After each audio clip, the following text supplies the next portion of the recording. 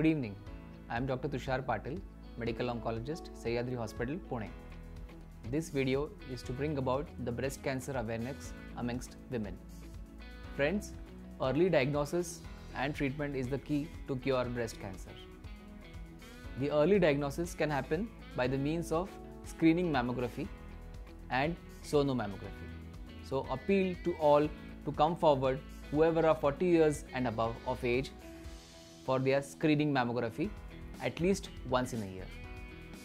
One more thing, for patients who have got a strong family history of cancer, it is always better that they consult an oncologist and a medical geneticist in order to know if they want to get tested or if they need to get tested, and to follow their instructions so that they can be tested, and if found positive, appropriate measures for prevention and early diagnosis can be taken.